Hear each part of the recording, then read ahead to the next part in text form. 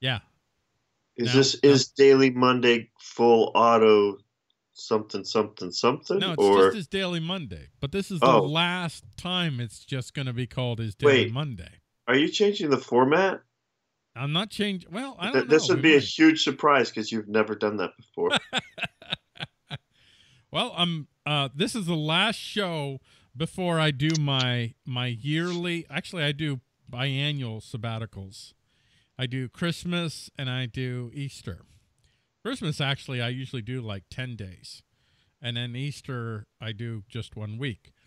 So these are the times that I take to reflect. What am I doing? How can I improve things? And I recalibrate. I Aren't fast. I you pray. I do stuff. aren't you following the real Christian calendar this year? I'm not going to say it's the real Christian calendar. I'm just going to say I think it's probably closer to historical traditions. So I'm The real going to calendar. follow the what I think is closer to historical tradition. So I'm following the Eastern Orthodox calendar. I'm not Eastern Orthodox, but I am going to follow Yet, that calendar. yet. That's awesome. It's a Well, the good more you look times. into it, the you know, the easier it becomes to find the original church and not that other stuff. Yeah. Okay, welcome to Change My Faith. Yay! So we got Am a I? we got a Are good you show being? lined up for you guys. Are Go you ahead. being Are you being triggered? Not really. No, I Okay. just probably I'm thinking our audience that I have built on the premise that we're going to talk about guns is probably not interested in talking about our ongoing debate, I'll say, between Protestantism, I guess, and Eastern Orthodoxism. So I'm going to switch it back to guns. How about that? We can do that. We're going to do that. We have a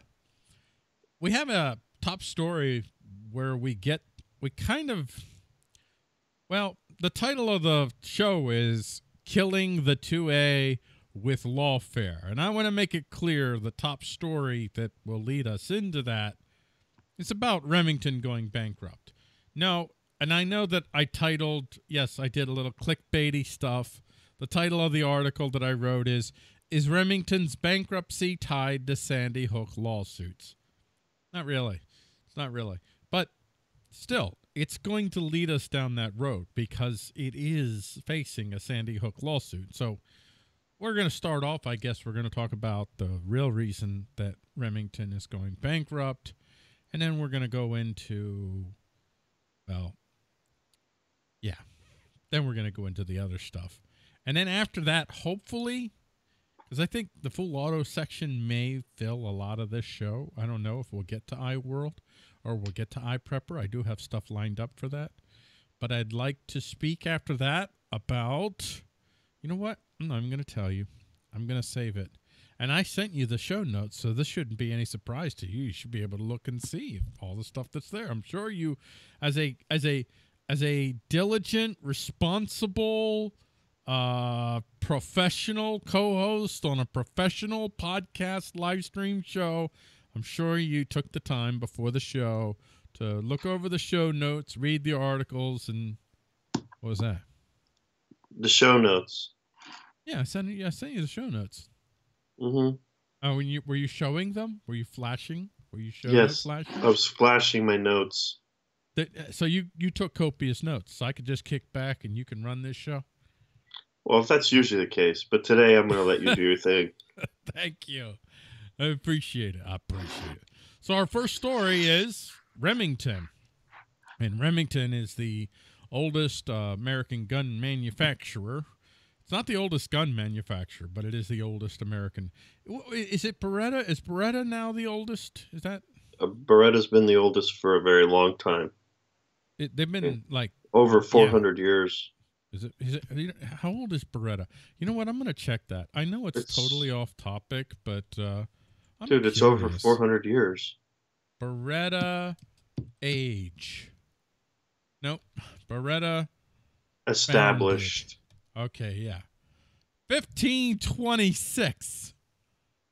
Holy moly. It's almost five. Holy. It is only 8 years away from its 500th anniversary.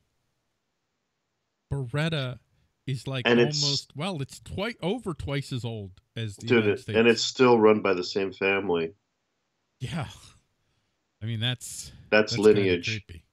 I guess it's cool, but then it's kind of creepy too. It's you managed to hold things together for 500 years. That's quite impressive. But anyway, we'll get back to the Remington story here. So, they're filing for bankruptcy, and I say in there, but this story might be more than a story of bankruptcy for a poorly run gun manufacturing company.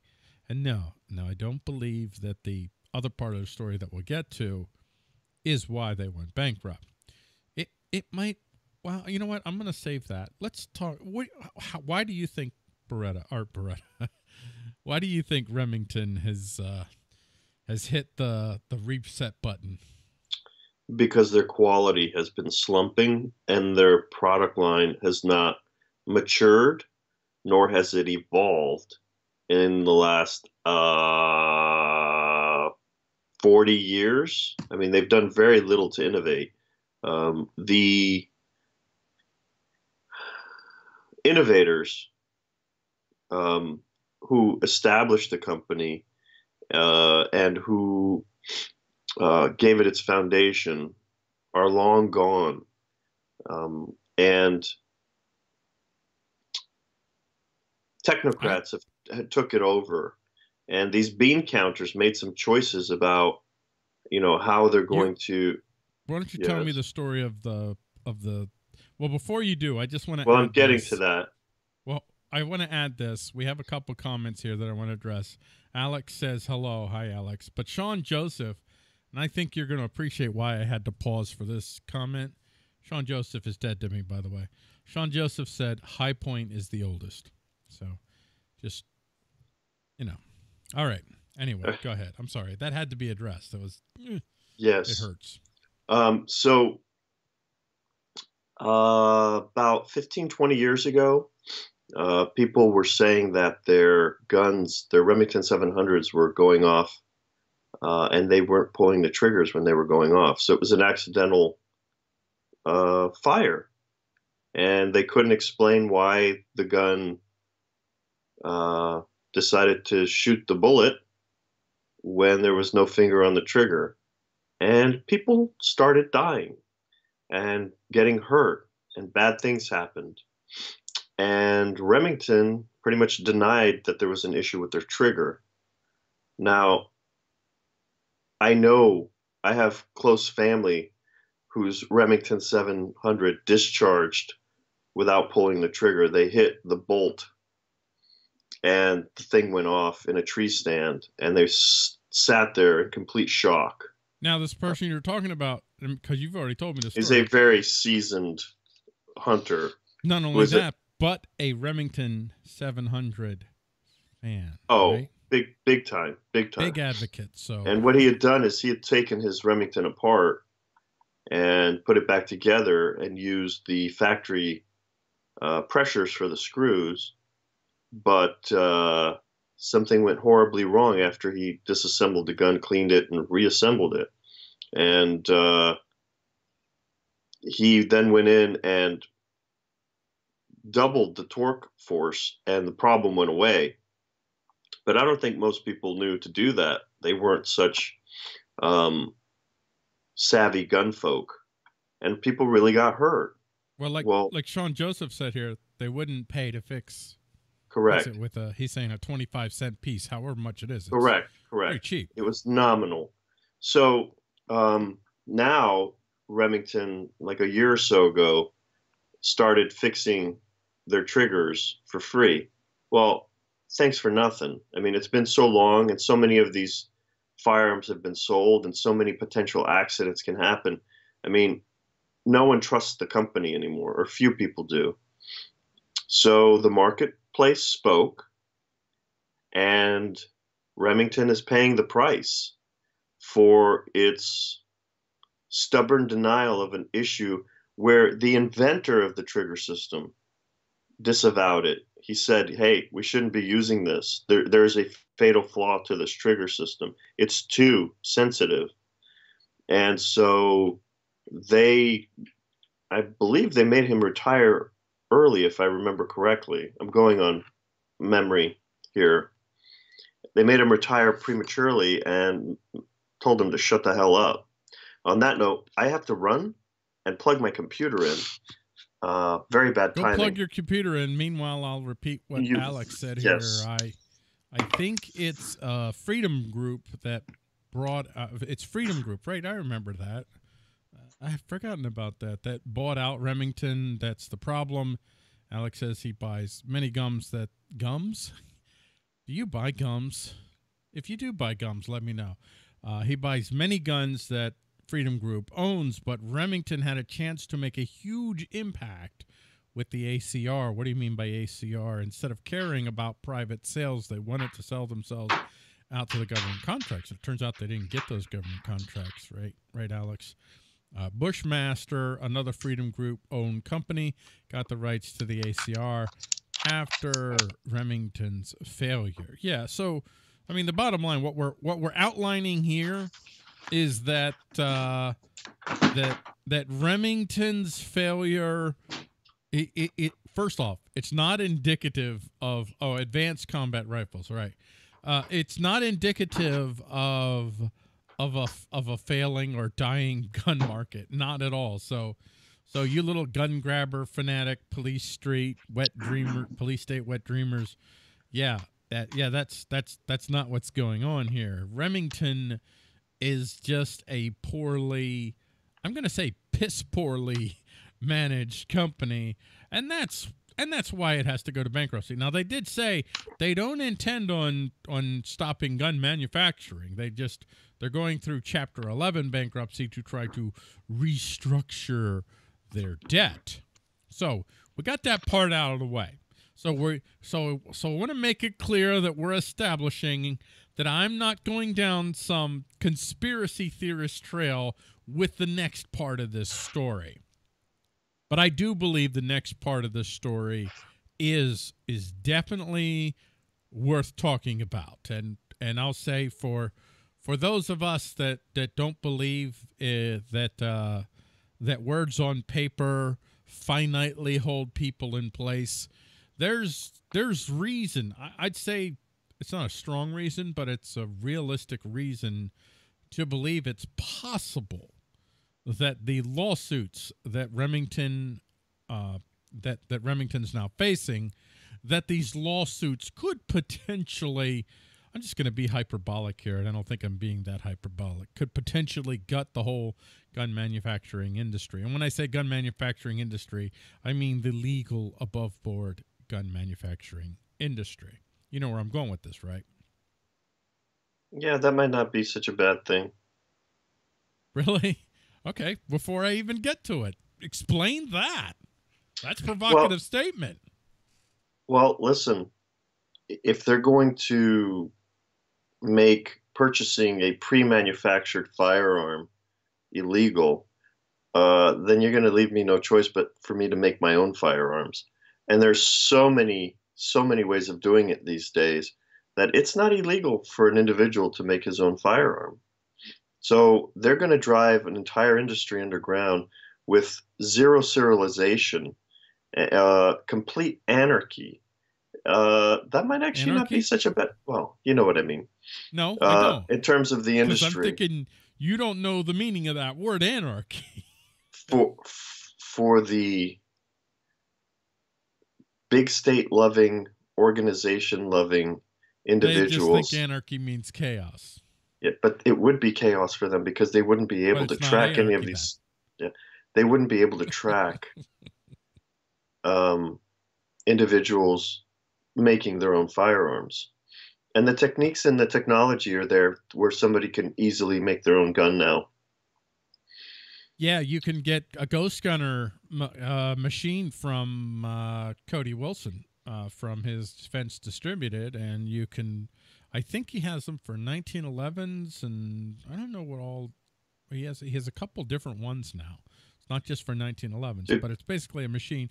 You can get unfinished lowers, and that machine will enable you to finish the lowers. But be that as it may, that's always like, you know, the law of unintended consequences. It kind of goes both ways. Sometimes a bad thing actually produces good things. So yeah, I think you have a good point there.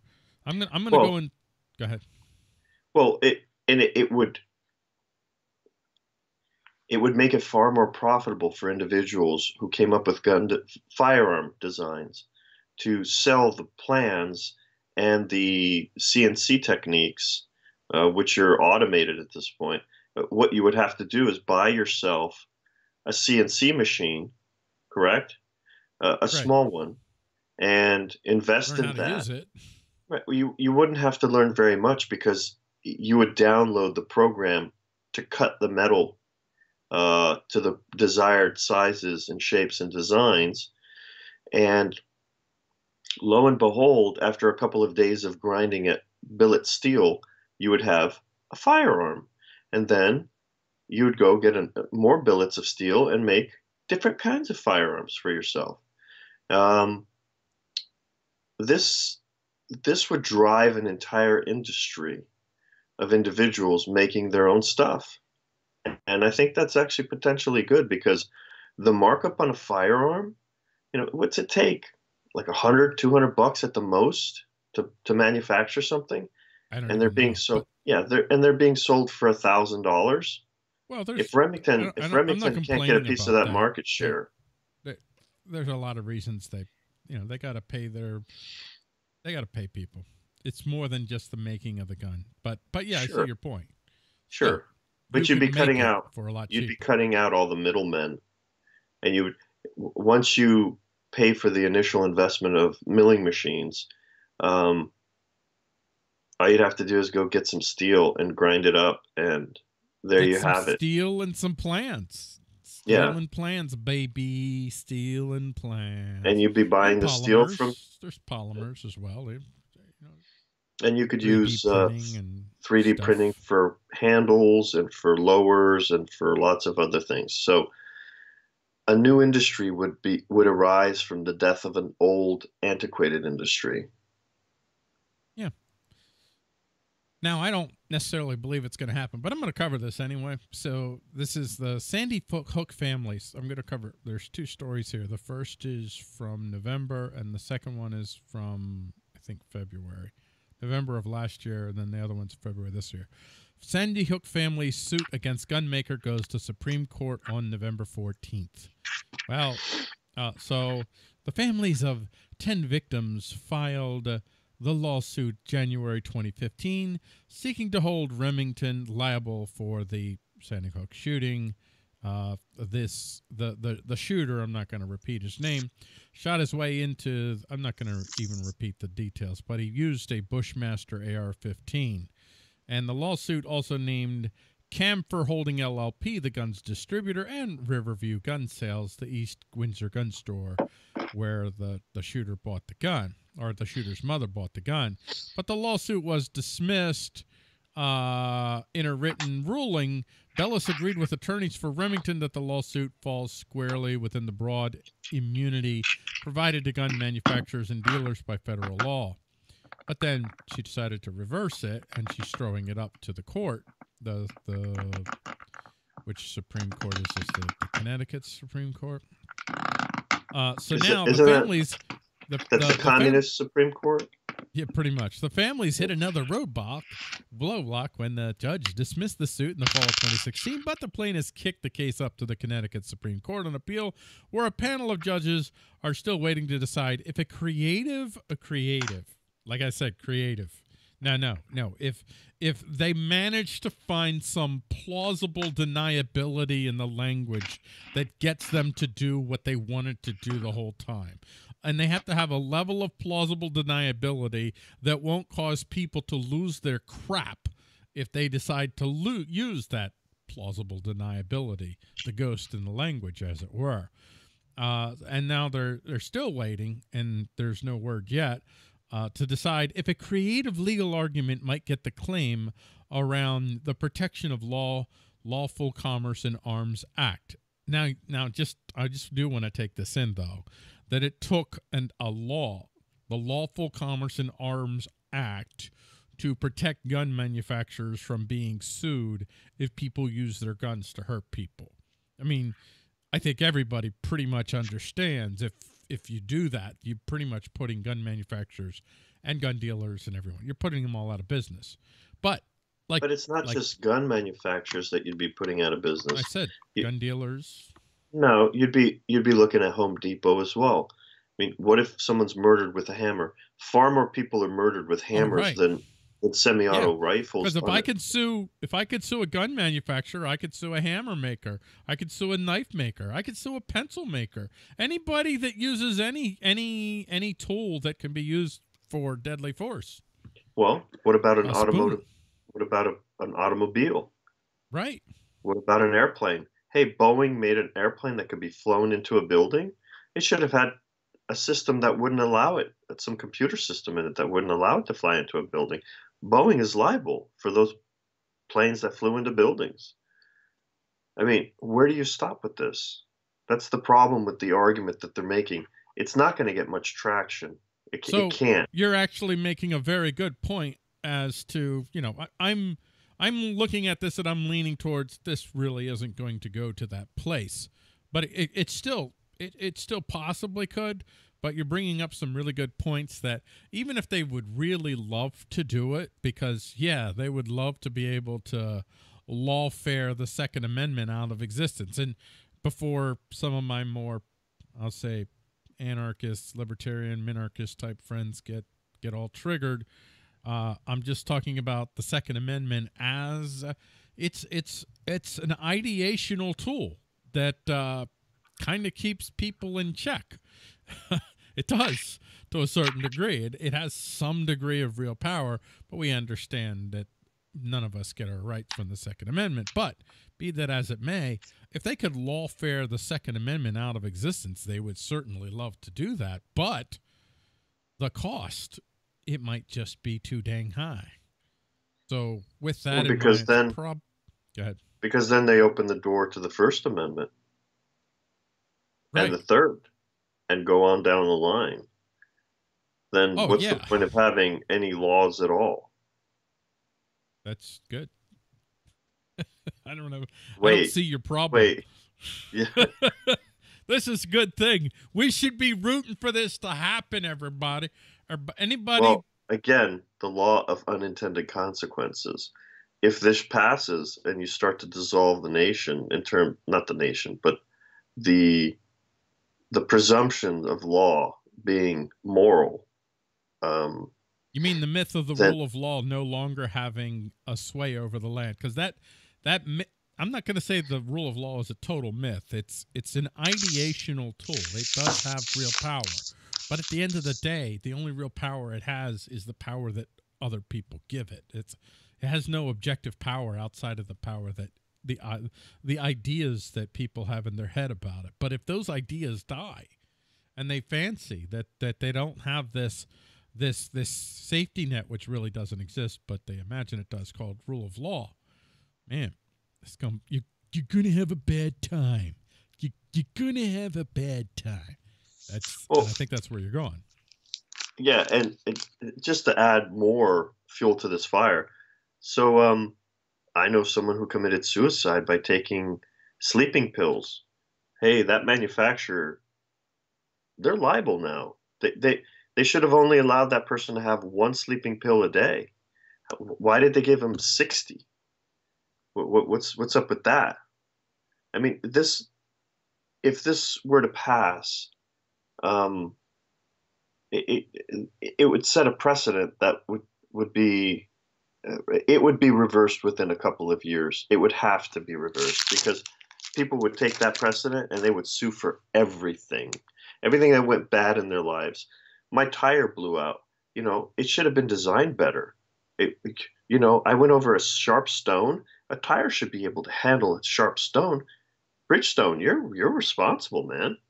I mean, I fell down the stairs. Who designed these stupid stairs? An architect? Well, I mean, dude, They shouldn't have Yeah, been 8 inches yeah. high. They The should have been stair three one inches might be a high. bit of a reach, but Dude, it's not because people have sued for falling off ladders they set up in the mud. Because the and won you because didn't they have a it warning didn't say label on there. We shouldn't saying, set it up in the well, mud. you didn't say I shouldn't Whoa. set this up on muddy soil. So it opens the floodgates of litigation in a way that it would not be manageable. So, dude, there's no way they're going to pass this. Absolutely no way. Okay. Lost you Thank there you. for a second. Sorry, folks. We had a little bit of an audio issue. I fixed it. Anyway, I missed the last 3 seconds of what you said because I had to click on a button and reset. I said very simply that this will open up uh, the floodgates of litigation that will be unmanageable, and people will realize real quick the mistake that's taken place. And if this were to pass, it would be stricken down and reversed within a couple of years. Or less. I mean, I could see possibly Connecticut Supreme Court actually doing it. I think that, of course, it's not going to be settled by the Connecticut Supreme freaking Court. It's going to immediately go to the federal courts. I have no doubt about that. But anyway, I do want to point out Sean said that voting should be outlawed because of the Eighth Amendment. And his reasoning, I think his reason is pretty decent. Having to vote between Donald Clinton and Hillary Trump is cruel and unusual punishment. Ba-dum-bum. Hey, it's a funny joke. If you're here and you're a Trump supporter, no offense. I think it's a funny joke. Although I didn't vote for anyone, full disclosure, the last election. But yeah, the Eighth Amendment, I think the Eighth Amendment is violated on an almost daily basis on numerous fronts. I think we're subject, all of us, to cruel and unusual punishment. I won't say constantly, but often. So the Eighth Amendment is fun, but it's one you never talk about. Nobody cares about it. It's like nobody cares about being tortured or something. It's kind of until you're some dude being tortured. And well, it depends on who's being tortured. I mean, if they're from a certain group, probably not going to say anything about it. But if it's from if there are preferred groups that are being tortured, that's when we talk about it. I'll leave it at that. Are you ready to move on? I got something to say. Are you ready? Let's see what you think of this. So this is just a little pondering on. It's just something I thought about, and the title of this is "Anti-Gun Culture is to Blame for Gun Violence." You like that title? No. Anti-gun culture is to don't say anything yet. Just reserve your. Okay. Yeah. So on one hand, I'll put that in quotes, have created a culture of gun fear, meaning most people are not brought up becoming familiar with guns, how to use them responsible, their limitations, basic gun ethics. They're basically not brought up to respect the gun. Fear the gun, yes, but not respect. On the other hand, these same people can go out and buy guns when they get old enough, but they lack the basic understanding, discipline, and respect of the gun to actually be responsible gun owners. So, as they're children and they're growing up, we keep them away from guns. We shriek at the sight of guns. As they get older, like, I don't know, man, guns are cool. I don't know how many times that I've spoken to people, and I actually said this. I said this to you. I was afraid to get guns because I was afraid. Would I hurt someone? Like, suddenly you think just because. You don't think to yourself, well, you have knives in your house and you haven't hurt anyone. And a gun, it's easy to hurt somebody with a knife. It's easy to hurt someone with a gun. But still, because I grew up in a culture I grew up in that gun fear culture. You didn't, but you're the exception, Professor Rambo. So still, folks, they grow up in this gun fear, and then they get to an age where, yeah, man, guns, because guns are, they come to that conclusion. Guns are cool, so they go out and they buy guns. But the fix is not to take away the guns.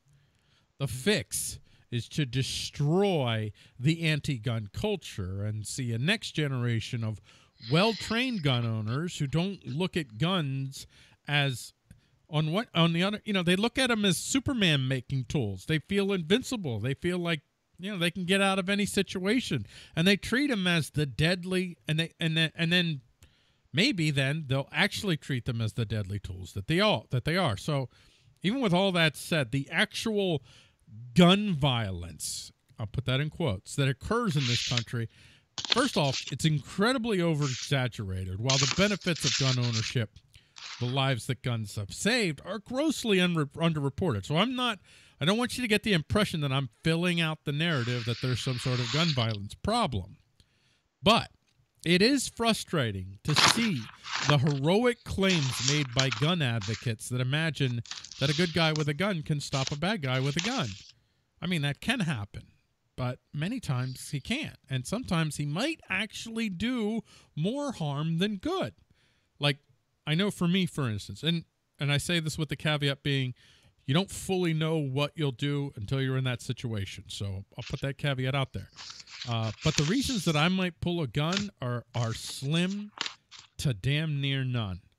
I mean, even if I'm being held up, unless someone is going to take something from me that is critical to my life, or unless they're trying to take my gun, assuming they know I have one because I'm not an open carrier, I'm not pulling a gun to potentially kill someone for robbing me.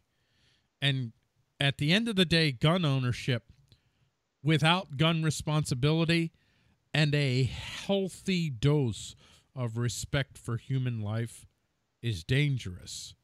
But it's still not nearly as dangerous as having a state own all the guns.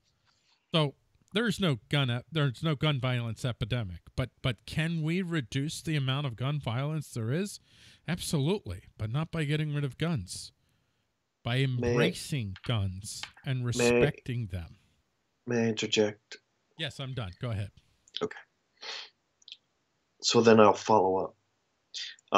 I think you're partially correct. Thank you.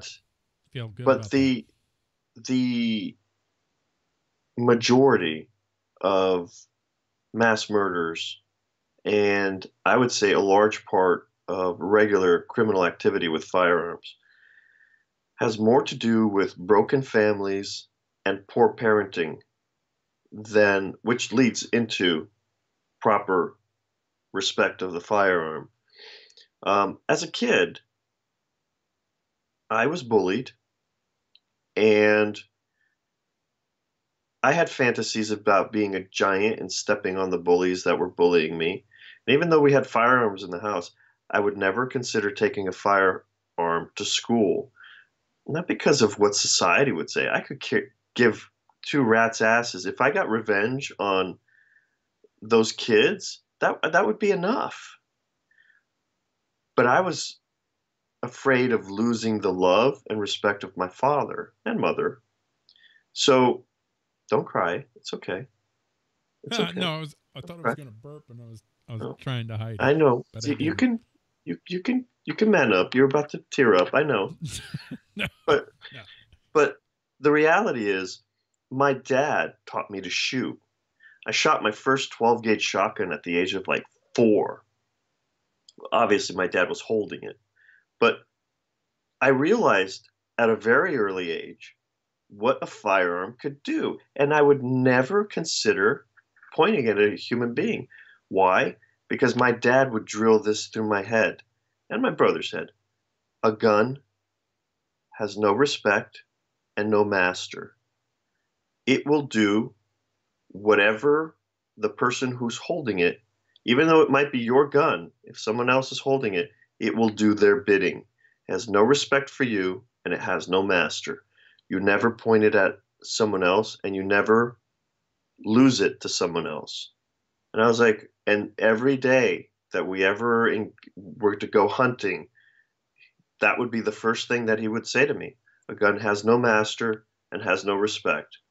Uh, and I would not want to lose that connection with my father. So it would be unthinkable to consider running into a school and shooting it up. These kids that are running into schools and shooting them up, most of them are from broken families. They don't have strong parental guidance in their lives, and they don't have respect for anything or anyone. This is a huge problem. So to teach these kids respect for firearms, it has to start with re-engaging the family and reconnecting the family and not making divorce so easy and forcing people, yes, I said it, forcing people to stay together to raise their kids until their kids are adults. You made kids? Too bad for you. You don't like being together? I don't give a rat's. You're going to stay together and raise those kids. You lost me on that one. You Yeah, I already know you did. You lost me on that one. Yeah. I don't believe in divorce. I don't. Unless someone's being horribly abused. It exists. You don't have to believe in it. It exists. It happens. And sometimes when people stay together, they actually could end up doing more harm. It could get really ugly, really dark, really vicious.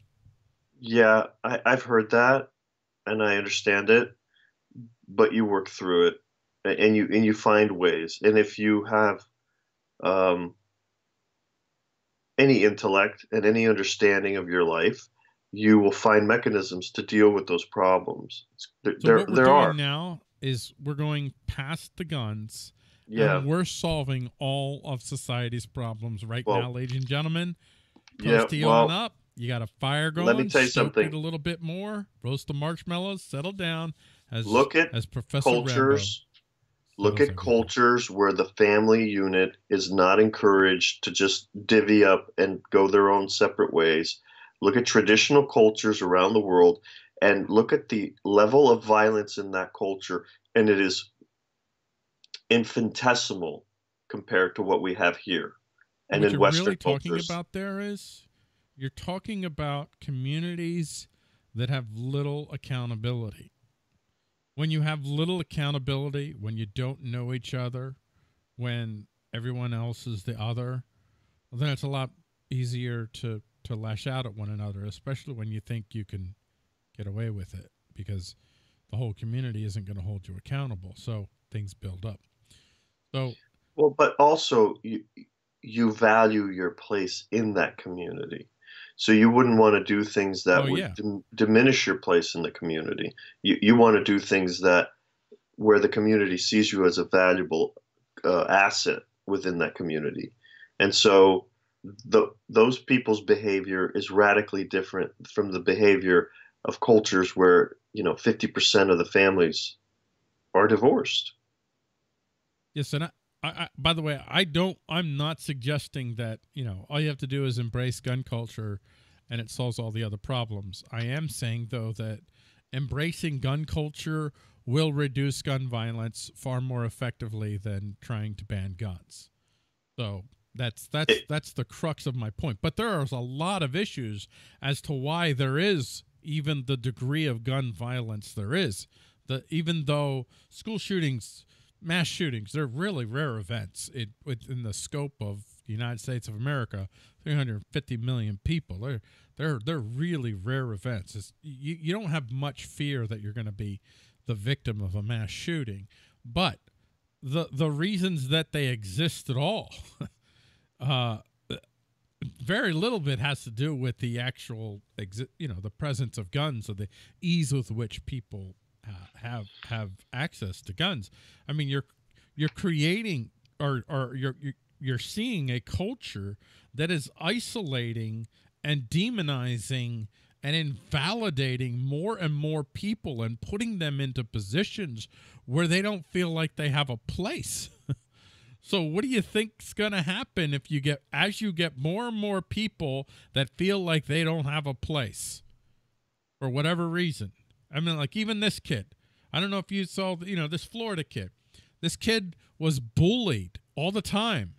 And how do schools handle bullying?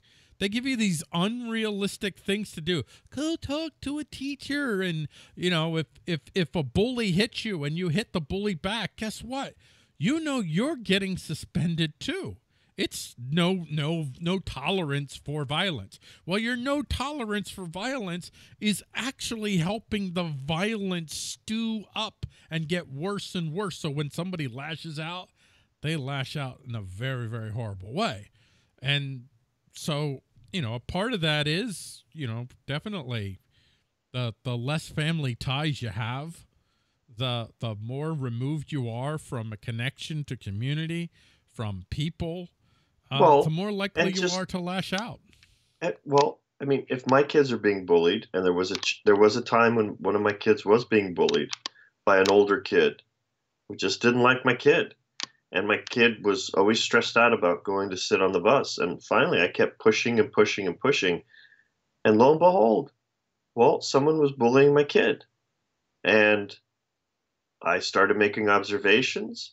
I contacted the school. I contacted the kid's parents because they were neighbors of mine. And guess what? That problem ended post haste because the parents probably embarrassed. Yeah, that's part of it, for sure, was embarrassed. But they also had to deal with me in my neighborhood in a very direct way. And they had to deal with me in the school in a very direct way. And they had to deal with me in the greater community in a very direct way. So by the parents getting involved in a very direct way, that situation stopped. And the anxiety my kid was facing, the anger that my kid was facing, all that was resolved. So if you come from a broken family, you have 50% more chance that something is not going to happen. Well, the situation won't be resolved. In your case, you went to a kid who had parents. If the kid that was bullying your kid was either they were parents who were checked out, or more, if it was a single parent who really didn't give a crap, that wouldn't have helped you at all. It would have done not a bit of good for you to approach that parent. Wouldn't have helped at all. But it wasn't just approaching the parents. It was approaching the school. It was approaching the administration. It was a multi-leveled engagement. And you were lucky, because there are plenty of parents who have approached the school and the administration and gotten no help. Now, in my case, my daughter actually experienced bullying, and basically I gave her, she got to the first step, which was I coached her on how to confront a bully. I did let her know to, don't feel afraid to defend yourself. I don't care. If you ever have to defend yourself and the school suspends you, I'll back you up. But I gave her some coaching for how to confront the bully, and basically she laughed at the bully. And it worked. In that case, it worked. It didn't have to go up any higher. It stopped at that point. Once she started laughing at the bully, and she had a couple of friends, I guess, that had been silent before, or saw her kind of laughing at the bully, and then they kind of started laughing at the bully too, and that was it. Well, again, so your daughter had her father giving her advice and giving her the backing, emotional. Right. Yeah, she had that backing. So she knew she wasn't alone. Even if the school turned on her, her dad was going to back her. So some kid who's isolated completely and has no outlet, no parents to talk to, no one to confide in.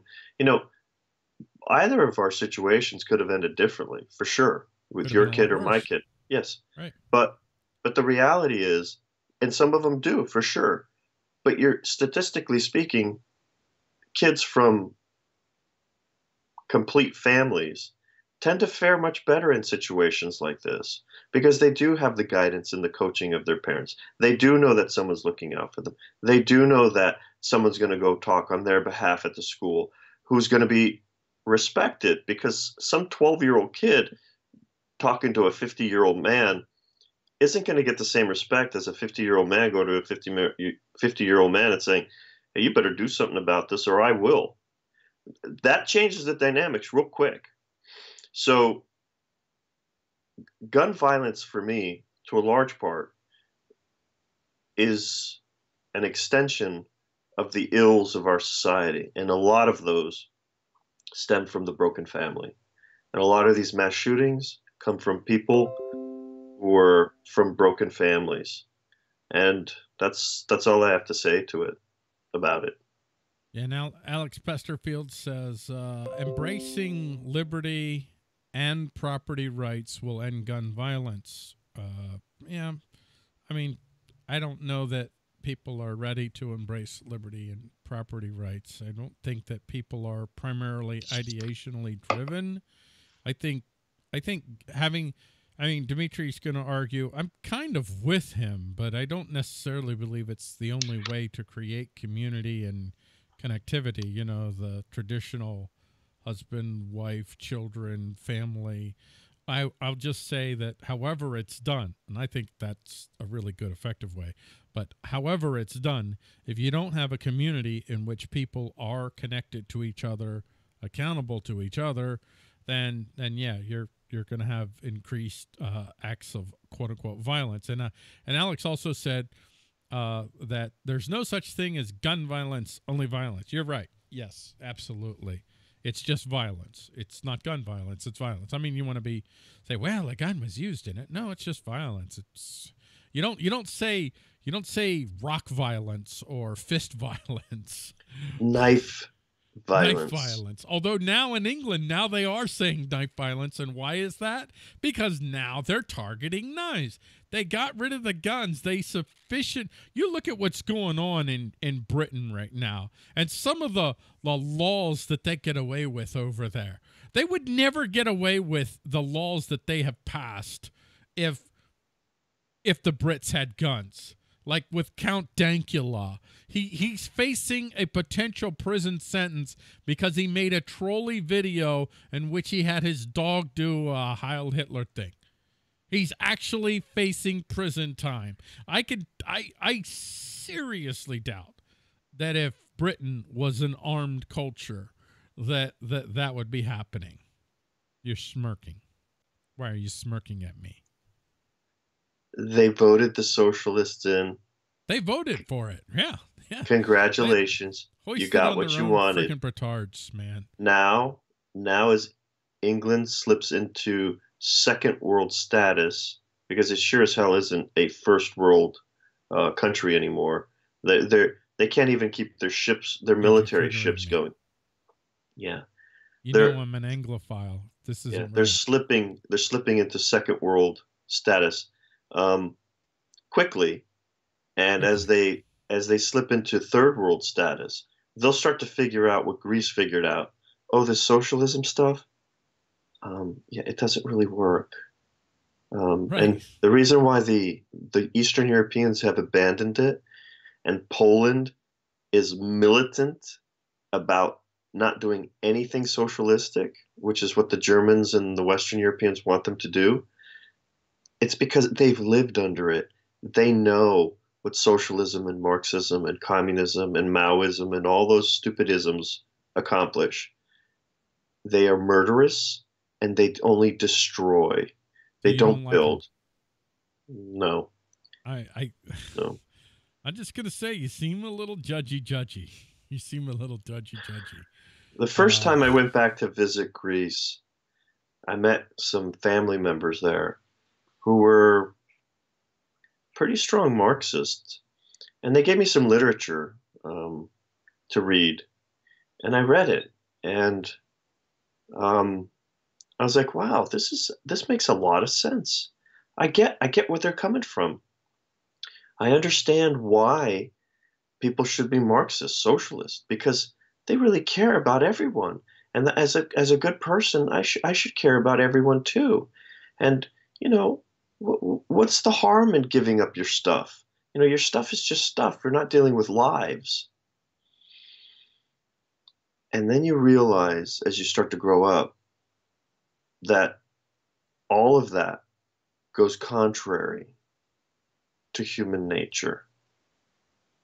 Yeah, I see a lot from, I'm going to call them the statey left. I have more in common with the non-statey left. I'm not a non-statey leftist. I'm not a non-statey rightist either. But I can relate to the non-statey left way more than I can the statey left. But they've identified a lot of legitimate problems. It's just that they want to replace one control with another control. And they imagine somehow that they can put into the hands of the few a certain level of power that'll somehow make them not oppress people the way the current system is already oppressing people. It doesn't wash with me. They have a certain faith that the people that will rise to the top will be kind, magnanimous, caring, selfless, when in fact every single time the people that rise to the top in the States are exactly the opposite of that. Well, who the heck wants to dedicate single time? Who the heck wants to dedicate a significant part of their lives to ruling over others? I mean, it's not the person that just wants to live their lives and be left alone. It's not the person that just, wants to give of themselves and help others. It's the person who enjoys bossing people around, enjoys the power that they get from that. So any type of system that puts one individual in a special power category separate from the individual over here is going to draw, like Sean Joseph said, freaking sociopaths. It's always going to happen, dude. I don't care whether it's a communist system or an American Republican system. You're always going to attract sociopaths to positions of power. And the more power that position has, the easier it will be for the sociopath of the sociopaths, the socio of the socio. I don't know, the frothiest sociopaths to rise to the top. So it's never going to work, kids. So socialism, Marxism, horrible ideas. Community involvement at the local level, great idea. Getting involved with your kids' lives and keeping your family together, even though it may cause you horrible consternation on a daily basis. You brought those kids into the world. You have a responsibility to raise them the best that you can and to be around for them, because those kinds of kids don't go shooting up schools. The other kinds of kids, well, it's been proven time and time again. Most of them come from broken families. There's something about the broken family that creates these situations. And I'm not going to get into it any deeper than that. Yeah, that'd be another show. Not even this show. Correct. Different. So what's the next subject? subject? Do a special show sometime. I think we've beaten this horse. Yeah. I got one more story that I want to get to here before we close this show out. Yeah. And it's another gun story. No way. Yeah. Kind of like a sneak peek, by the way, because I think, that when we come back, this is going to be a gun show again. Just a gun show. Wait, are you changing the format again? Yeah. Oh my God. We're not doing full auto roll and prepper. Dude, you've never done that. This is such a surprise. How long have you and I been doing shows together? Like 6 weeks? Or has it been like 2 lifetimes? 3 years, something like that? No. We started off doing State of Wake, remember? Oh, right. What was that? A State of Wake. It was called State of Wake. And then it was called what? Full Auto. Did we just jump from State of Wake to Full Auto? We went from State of Wake to Full Auto, and Full Auto took a lot of different weird changes.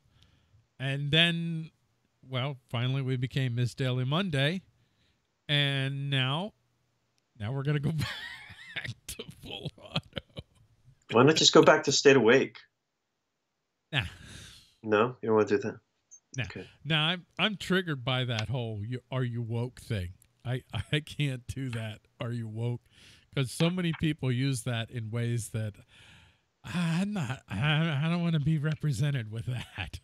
Nah, it's like lefties use "Are You Woke" and alt writers use "Are You Woke" and the whole red pill, and I don't want any of that. I don't want anything to do with that. So this last story we're going to cover here.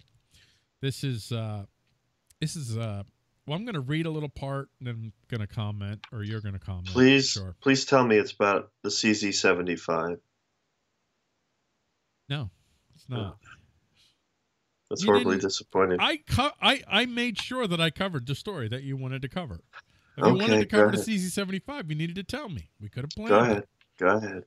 USA Today's Nicole Guadiano Is has she written an hot? article. What's that? Is she hot? The name sounds really I have hot. no idea.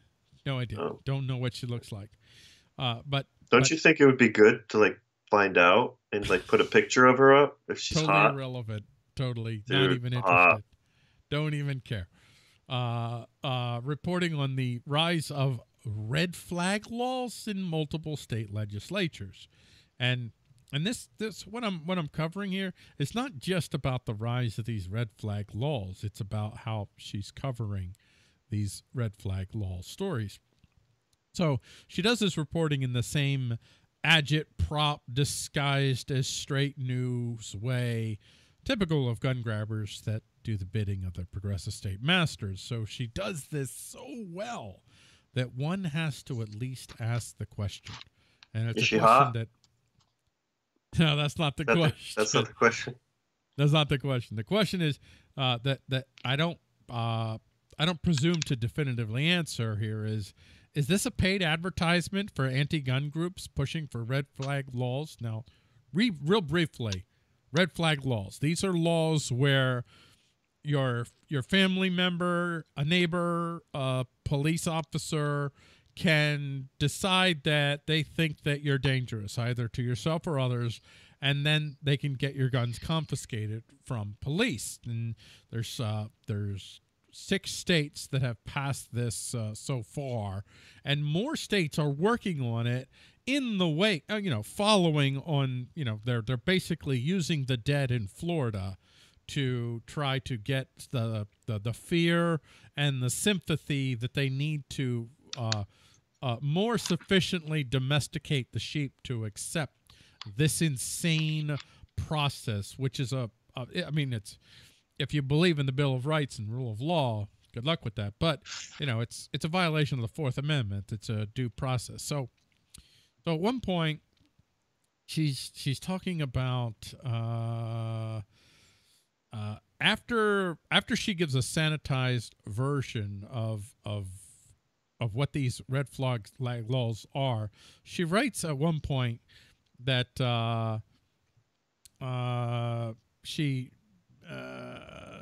where is it here? She describes the laws as simply laws that allow family members or law enforcement to seek a court order to temporarily, that's a loaded word, restrict people's access to firearms, confiscate, when they show red flags, another loaded word, that they are a danger, another loaded word, to themselves or others. By the way, I'm wearing a shirt and I'm advertising this. I kept this scene the whole time because I wanted to keep this up here. Agora.threadless.com. That shirt says, "I'd rather face the danger of a madman with a gun than empower the state to define what a madman is." Well, apparently Nicole would rather empower the state, although she doesn't. She writes it in the guise of a straight news article in which she uses quotes from Every Town for against gun violence and the Gifford Group, both of which are basically billionaire-funded anti-liberty, anti-human, anti-gun, police state worshipping groups. So she quotes from them. She offers no counters whatsoever from the people who are concerned about these red flags laws. So as agitprop goes, Nicole's piece is it's not as inflammatory as others, and that actually makes it more dangerous because it's so freaking subtle how she puts the Parkland shooting right next to this law. She keeps coupling those because she wants you to feel that sympathy and that fear that'll kind of let you gloss over the fact that we're talking about a fundamental violation of due process. I know you're chomping at the bit. Go ahead. I got nothing to say. Really? Yeah, you know why? Because I don't give a rat's ass about her and her stupid article and the stupid people that are following these stupid people. Do you All know I'm going why to I say, cover these things? Do you know I why I know point them out? because it is important to point them out. It's I understand. I'm trying to help people. Now, some of my audience they already fully well know, but some of the people that run across this, they're going to see, oh wow, oh maybe I should look out for that. Oh, so if I'm reading an article that's a straight news article, it's not necessarily a straight news article. Maybe I should read it with a little bit more of a critical eye and not allow myself to be hypnotized into complacency. Yeah, I think you're doing the right thing. Well, But thank for you for your me, approval, Dad. you're very welcome. But for me, it's where I spend my money. I don't care about these people anymore, and I'm not interested in arguing with them. If they're so ignorant of history and the Constitution, you're not going to change their mind. The sheeple will stay sheeple. All the sheeple need to know is when you come for my guns, I stop being a sheepdog and I start becoming a wolf. I'm not going to put up with it. That's all there is to it. I'm not going to leave a country for my children that is more subjugated than it already is, and I refuse to capitulate. When Dick Sports makes an announcement that they're going to sell even fewer firearms that are of one type or another, hey, I've taken my business to their competition, plain and simple. Yeah, that's And it. Goodbye. there's nothing to talk about. And when they say that all of these organizations, pro-gun organizations, are messed up and they have to be they're murdering babies, I send them more contributions. Not only to that one, but I found several new ones that I can contribute to. This is how I personally respond. I cannot take on every nudnik, and I'm keeping my language very clean tonight, right, Paul? Thank you. Thank you. I've Good been man. trying. Well, I can't. actually, well, never mind. Go ahead. I'm not going to argue with these people anymore.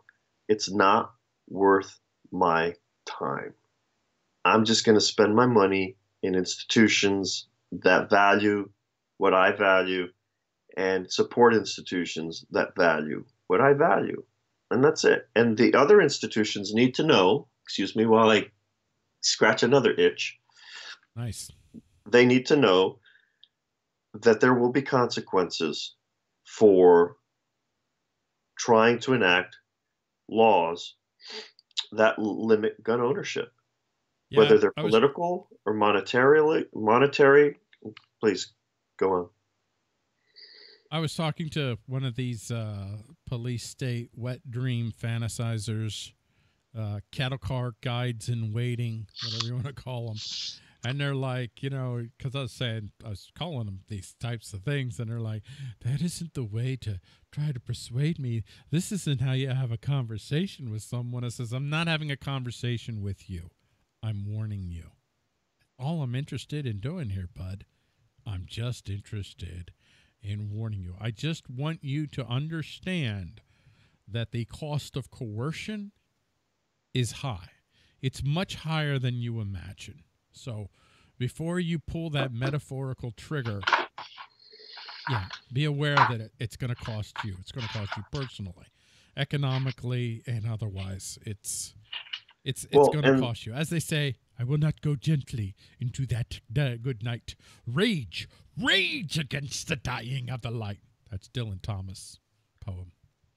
the quote unquote, and I use this term very loosely, the intellectuals on the left who have it, who have the idea set in their heads that they're going to confiscate anything or they're going to push the ball this way or that way to advance their Marxist agenda because they really are deep down inside Marxists. Just look at those. If you could stomach watching any of the speeches at that anti-gun crap that happened Saturday, this is a lot more than about guns. These were like little socialist, little Marxist speeches that these kids were giving, and the adults as well. They're demanding a lot more than guns. They're demanding the Well, whole Marxist, well, whatever you want to hold call it, on, agenda. and we I'll should call be it Marxist, demanding, whatever. and we should be demanding a lot more than guns, because the Second Amendment does not say you have the right to keep and bear guns. It says you have the right to keep Right. and bear arms. So I want I my post neighbor to have an attack helicopter. I do, because I I trust my posted neighbor something. more than the I'm sorry. government. Go ahead. I posted something on my other Facebook page, and it's gotten like, I'm surprised, like 40 or 50 shares and 150 like reactions. And it was gun grabber. That AR-15 will never stop an F-16. And my me. Fuck. I guess I need an F-16. Uh, well, and that is what That's it. That's the response, kids. Yo, yeah. thank you for pointing out that I'm inadequately armed to stop you. I demand my right, whatever that is. I demand my right to be armed, not to have a little pea shooter. I demand my if I can acquire whatever I need to acquire to have the arms to fairly meet you at your tyrannical challenges. I demand that you Well, get and out of my that's way and let and me for our acquire those tools neocon of self-defense. for our neocon friends who want to spend our tax dollars on a military budget, um, it's intentional that they're taking 30 to 40 to 50% of your wages out of your pocket so that they can fund the military and not to allow you to have the resources to arm yourself. That we've lost the right to arm ourselves. And Reagan helped with that because in the 80s, he passed a law that forbids you from 86. owning, what's that? 86. Yeah, from owning full auto real assault rifles. Well, years before, it was banned for you to have artillery and battleships and attack helicopters and F-16s. The government doesn't want you in the business of arming yourself, which is what free men do. Ever since the time of the Spartans and the Athenians, where free men had the latest and greatest in weapon systems in their homes and didn't go out murdering their neighbors because they knew that the ramifications to their own families would be dire if they did that. Those were free men. But today, our money goes to the government to protect us. The good news is that a lot of people who do fly F-16s, and this is what I meant to say earlier, is the quote unquote, and I use the term intellectuals from the left loosely, know that if they kick something off, they will be the first to be targeted. And if you have people flying F-16s attacking armed American militias and civilians, that there will be many F-16 pilots who will turn their planes around and start to target the other side. That is, I hope, something that the left will take seriously, and it seems to thus far, and not push things too far, too fast, because if they do, they will be the first to go down. Right. I think that's a good place to end this. And basically, it's if you happen to be one of these gun grabbing police state wet dreamer cattle car guide in waiting, yeah, it's not going to be it's not going to be your cost to coerce me and others like me isn't going to be that you go into a voting booth and pull a lever. No, it's going to cost you way more than that. It's going to cost you blood, sweat, and tears. At the end of the day, it's going to cost you blood, sweat, and tears. And on that note, everything else to say. I think we'll wrap the show up. Well, I think we're sounding a little radical here. Wow. I'm not radical. I'm just saying it's there's no rolling over and playing dead from people who have recognized what a fundamental threat it is to allow any one entity to have the overwhelming balance of power in their favor. Yeah, I'm not going to voluntarily sign up for that program because I know how that ends, and it probably ends with people like me in jail. Well, it always ends badly because when you look through history, whether any socialist collectivist movement always ends badly for the masses, always. And the Always. elites and the elites on either side of the, if you want to call it political divide, intellectual divide, ideological divide, they always work out deals with one another. And okay, we'll just move out of the country and go over here.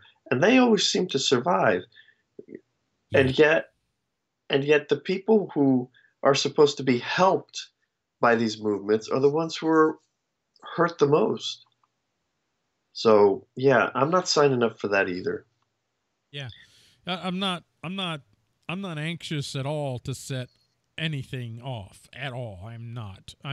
My goal here is actually to cut you off at the pass now, to help you realize that no, this is not the time. We can't make this push now. The cost is way too high.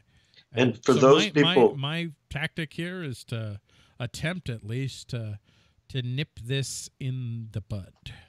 and for those people who are at a level where they want to see something kick off, just remember that every single revolution, the the the end result, the people end up in a far worse place than what the revolution started to fight against. And then Almost they'll say the every American time Revolution, and I'll say, yeah, before the American Revolution, people had more freedom. they They had did, and less they were laws, taxed less less, taxes. far less taxes. We That we didn't won our work out. freedom. We won our freedom by paying George Washington like 10 times the taxes on whiskey, where before it was the rich and elite that were being taxed on tea, because the only people who could afford to buy tea were the rich and powerful. And then so when they get into power, what do? No more tea tax. Now we're going to tax your whiskey, which starts up Yeah. Shays Rebellion. Is it Shays Rebellion? Shays Shays Rebellion. Rebellion's one of them, yeah. Yeah. So be And careful Whiskey what you wish Rebellion in for. Pennsylvania is the big Yeah. one.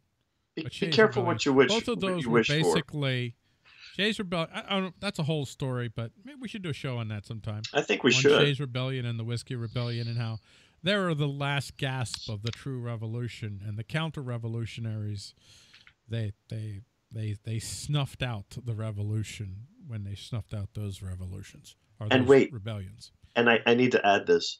And who was the largest whiskey manufacturer um, after the war? That'd be Georgie After the Porgy. war? Yeah, Georgie the Porgy. same guy who passed Washington. laws to govern whiskey and the taxation of whiskey was the His largest whiskey manufacturer. had exemptions, not the other Yeah, whiskeys. yeah, and he knew what the laws were going to be before the laws were implemented. Yeah. Yeah, he cut himself a nice niche to get rich. Yeah, he sure did. That was Georgie Porgy. That was Georgie Porgy. So, at any rate, we will Yeah. not be back next week. I am doing my hiatus. And when we emerge next week, we will be iSDaily's Full Auto. Now, there is a chance. I'm not sure how we're going to do Full Auto. I don't know yet. It might not be on the Liberty Principle Facebook page. It might be somewhere else. It might be on the Liberty Principle Facebook page. The one thing is for sure, we'll be back. Where will we be back? That part I'm not so sure about. But And when we tomorrow, do come back, I want to talk about CZ75. maybe, well, yeah, if you want to talk about CZ75, we'll talk about CZ75. Tomorrow, I will be doing headlines you may have missed on my personal Facebook page at 12:30 p.m. Eastern Standard Time. And tomorrow night is iSDaily Tuesday with Bodhi Agora. And yeah, And that'll be the tomorrow, last iSDaily Tuesday before it's renamed as well. I will be going to work early and busting my ass all day. And Good. tomorrow night, I'm going to come and sit. Well, I'm going to come home, have dinner, and sit on my couch and veg out. That's And that's watch the that's where show. I'll be. I will Watch the be show. actually. Yeah. Yes. All right. Good night, everybody. Thank you all for joining us. Toodles!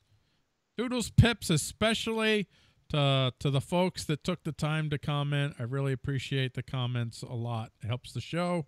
It helps us add different cool stuff into the show. So I really appreciate the comments. So thank you, everybody, for joining us, and have a great rest of your day.